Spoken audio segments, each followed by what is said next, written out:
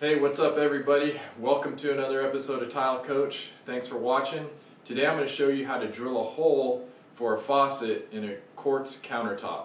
What I got here, I have a 1 3/8" diamond hole saw, and this is a dry cutting.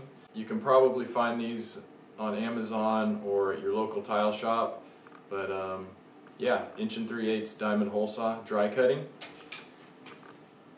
And then I have my Metabo grinder, which you've seen in a lot of my other videos that I use for both polishing and drilling holes in. You do want a variable speed. Don't try to do this with a high-speed regular grinder. I found running at about 2,500 RPMs is the best way to cut. So I have my locations already measured out. This is a single hole. So I found the right distance between the edge of the undermount sink rim and the backsplash, and so this is a pretty precise measurement that you need to figure out, and it's going to vary between faucets and sinks and everything. So you got to get that. Obviously I want it on the center of the sink.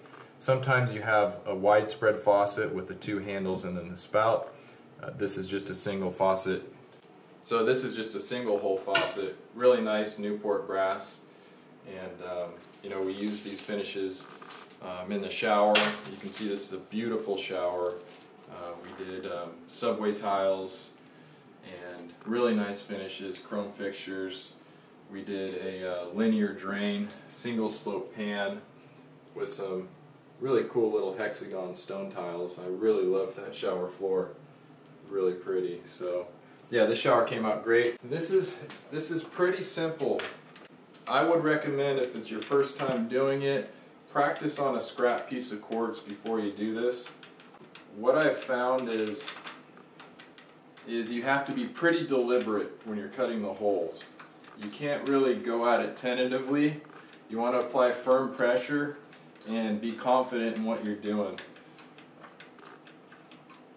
So basically the way you have to do it, you have to go in at an angle. So you never start by going straight down into the hole.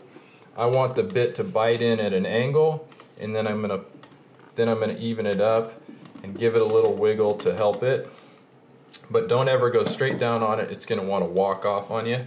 But yeah, you just have to be deliberate and go down with firm pressure right where you want it and roll it over. So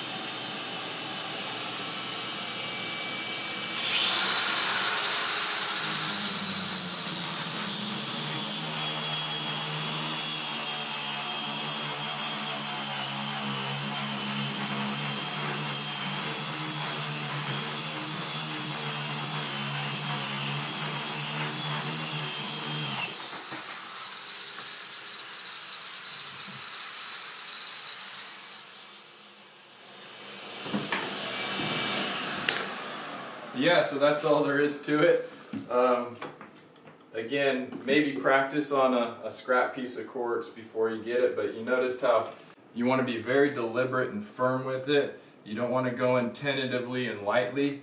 Once you firm pressure, boom, at an angle, then you raise it up, give it a little wiggle, and it'll go right through. So good luck with that, guys.